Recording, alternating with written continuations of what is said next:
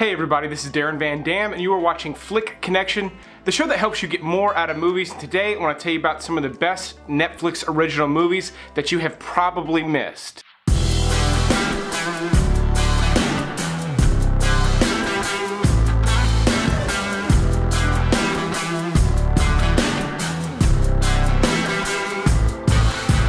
So you know those Netflix original thumbnails in Netflix that you just sort of keep passing by, but you're curious and you've never watched them?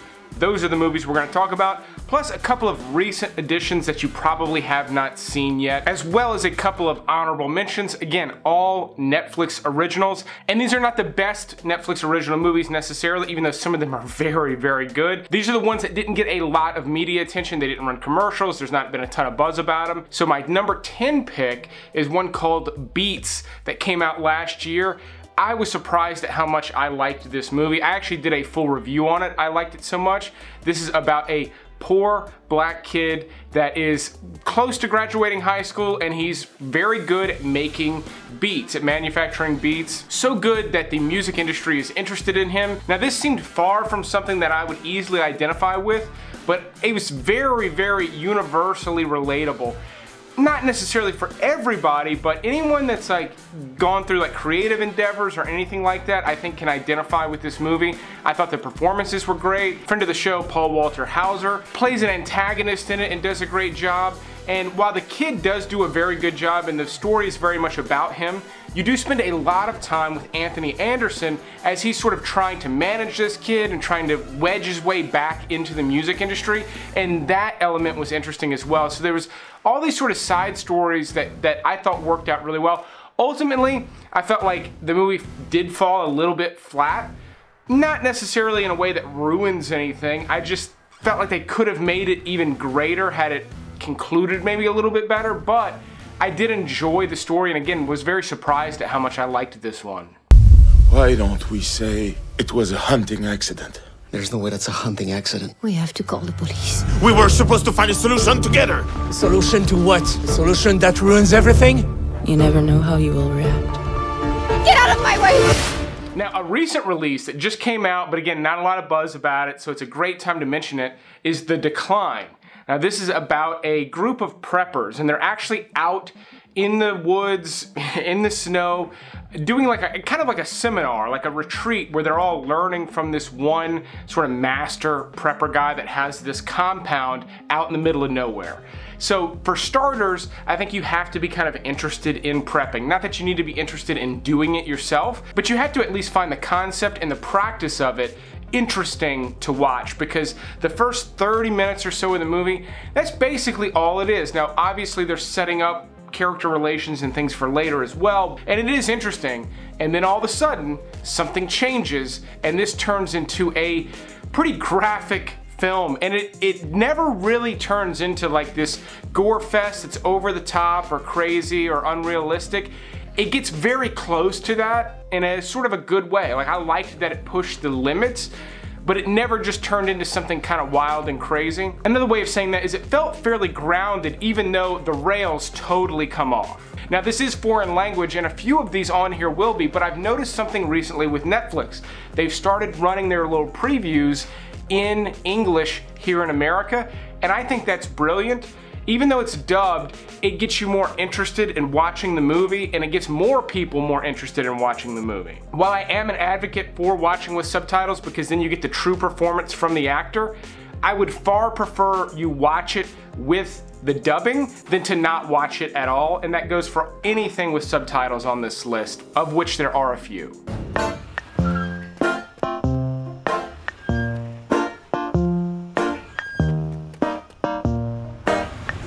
I don't feel at home in this world anymore is a sentiment maybe a lot of us are feeling right now, but it's also the longest title of any of the movies on this list. This one I liked a lot. This is actually directed by Macon Blair, who you'll recognize from movies like Blue Ruin and Green Room, and he actually had a small appearance in The Hunt recently. But this centers around a socially awkward woman who just cannot catch a break. Things just don't go right for her. She feels like society and the people in it are just sort of railroading her all the time. It's a dark comedy. Elijah Wood has an amazing role in this as well. He plays a character that's almost like if Napoleon Dynamite grew up and lived alone, became a recluse. And he's great. Some of the supporting cast is really fantastic.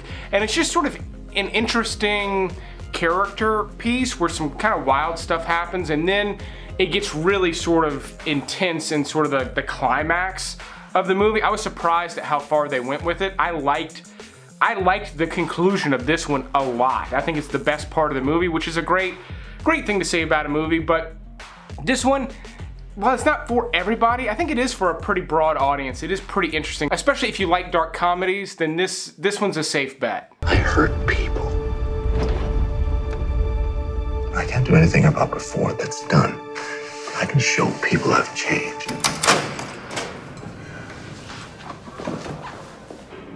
Would you like to take communion before you go? Oh, no, I'm good. Small Crimes is a really interesting small crime thriller. This actually stars Jamie Lannister, and yes, I will continue to call him Jamie Lannister because his real name is very difficult to pronounce, and if I said it, no one would know who I was talking about. But he's a recently paroled convict. He's returning into society, yet he's got some loose ends to tie up. He's trying to tie up those loose ends before he gets out of town. So in that respect, it just sort of keeps moving. You never really know what he's up to or what the big picture is or where this one's headed, but I liked it. I thought that this one had some Fargo elements. Don't get me wrong, not nearly as good as a movie like Fargo, but it's in that genre. And it's another one just kind of like Beats. It's close to being really great. I think they fell a little bit short. It's not a negative thing to say. There's nothing really wrong with the movie, but I point that out because had they pushed it a little bit more, they could have had something really fantastic that was worth re-watching on their hands. This one, not so much worth the rewatch, but certainly worth the first watch. Some of my top picks on this list I think are absolutely worth rewatching.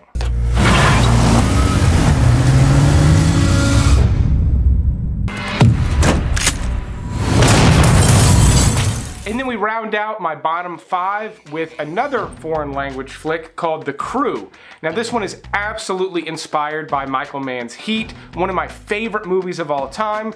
This one's not nearly as good, mainly because it is a much smaller movie, but you can see the respect and sort of the homage that they're paying to Heat, particularly in the opening heist in this movie. And there are several heists in this movie. Very good characters. This one's gritty. Some bad stuff happens to characters you're gonna like in this movie, but I thought it all worked together well. The relations between the characters and the tensions and all that stuff is very, very forward in this movie. It's a major part of this movie, more so than the heist, but the heists are great and the story ultimately unfolds pretty well, and it's not really a ripoff of Heat. It goes in a completely different direction, but you're dealing with sort of a similar band of criminals, and that their opening heist is very, very reminiscent of the opening heist in Heat. Before we move on to my top 5 picks, which are all rewatchable in my opinion, if you're new to the channel, please go ahead and click the subscribe button and be sure to click that little bell icon so you get sent a notification, maybe. YouTube doesn't do it all the time, but so you get those notifications when new videos like this come up so you don't run out of things to watch.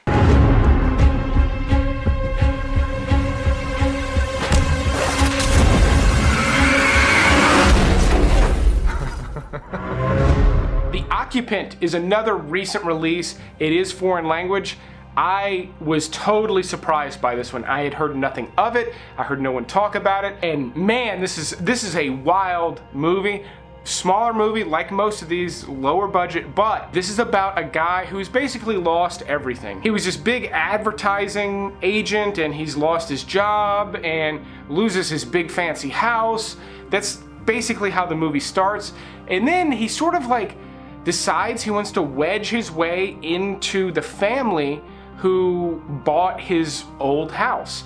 It's got kind of a Hitchcock thing going on, and it's beautifully shot. Cinematography's great, performances are great, and it's just got this really sort of dark, twisted story that is slow. It's not slow in a boring way. It's slow in a, where is this going? What is this guy doing next? Why is he doing this? It sort of plots out like that. I found the whole thing to be very interesting, and again, it just sort of reminded me of like a Hitchcock thing. Like, I loved that aspect of it. If you like movies like that, this is gonna be a must-watch for you. You know who this is? I don't know you. You're driving for me. The other two, leave them behind. I'm not leaving them behind. they're gonna kill you. Wheelman is one I have talked about before because they released it right before they started kind of making a big deal out of Netflix original movies. But this one's produced by Joe Carnahan, who's one of my favorite directors. It stars Frank Grillo, he's great in it. And if you saw the movie Lock with Tom Hardy, where he's in a car the entire time, this is that same concept with Frank Grillo, except he's driving away from a bank heist. So it's not as if you're just talking and it's just this sort of like the story's unfolding through the dialogue like Lock, which I like that movie. This is an action movie.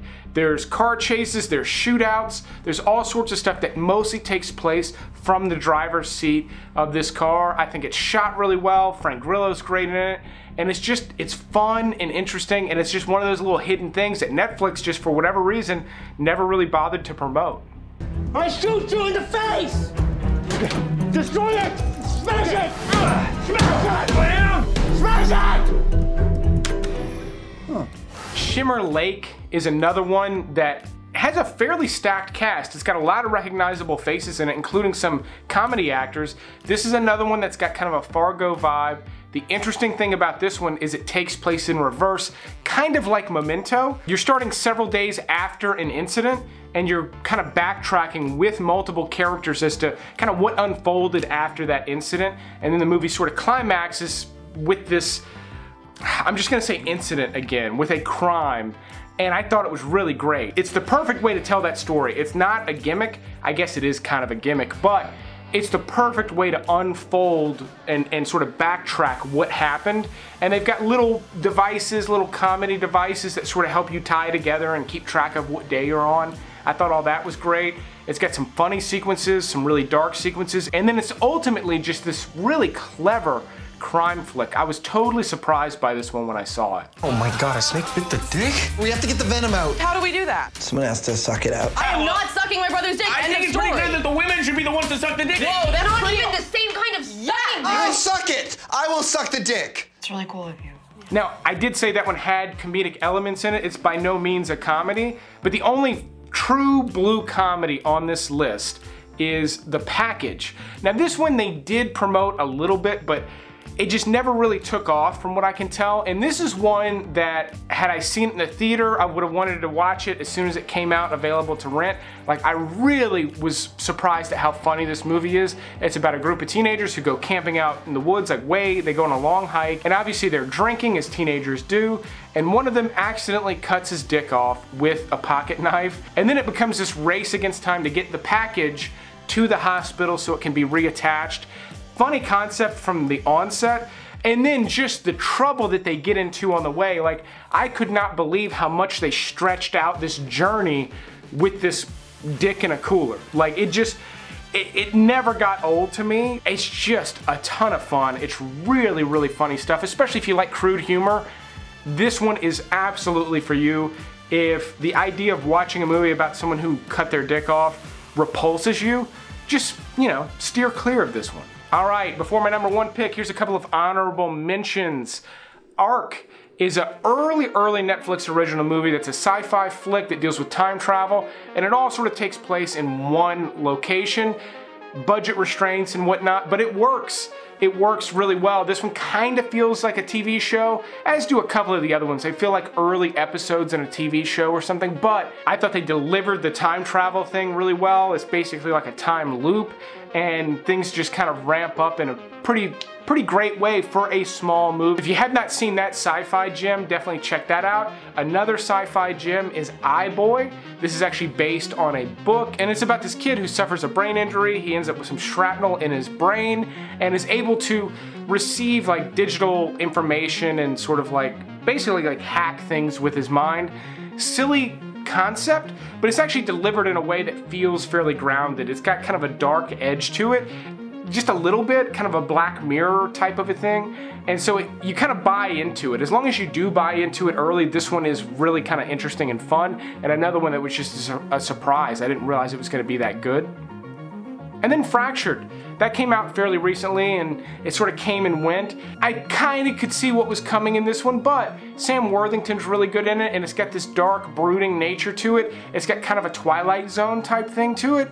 So if you like the Twilight Zone, like I do, then this one I think you'll at least appreciate. But keep in mind, these didn't quite squeeze onto this top 10 list. And then my number one pick is a little bit of a cheat because it's a fairly recent release and I just need to tell people about this movie. It's called The Platform.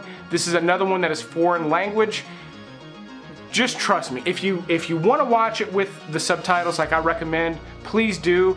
But if you just cannot do that, watch this one with the dubbing. This is a wild, wild sci-fi movie. It's insanely metaphorical. While the metaphor doesn't 100% work, it does work within the walls of the movie. All I'm going to tell you about this is, one, I highly recommend it, and two, it's about a guy who wakes up in a cell. He's got one cellmate. In the middle of the floor there's a hole, and every day a platform lowers from level to level and it's loaded with food. So the further down you are in the hierarchy, the less food there is. That's the setup. It happens in the first 5 minutes, and then this really wild story sort of develops beyond that. Fans of Snowpiercer would definitely like this. However, I hesitate to say that because even people who hated Snowpiercer, I think some of you are going to like this as well because it sort of like doesn't have the problems with it that you may have had with Snowpiercer. I'm really dancing around it because I don't want to give away any more than that, but I really enjoyed The Platform. I have watched it twice and it just came out recently. It's not common for me to watch something more than once because I need to watch something else so I can make sure you never run out of good movies to watch. But that's the list. Let me know in the comments below what you plan on watching from this list, or if you have any additional recommendations for me and the rest of the audience, you can let us know down there. Let's thank the Patreon supporters for supporting yet another episode. I've got a true crime series list coming up very soon, so stay tuned for that. But I will keep making videos like this as long as you keep watching them. Thanks for checking this one out, and you will see me on the next one.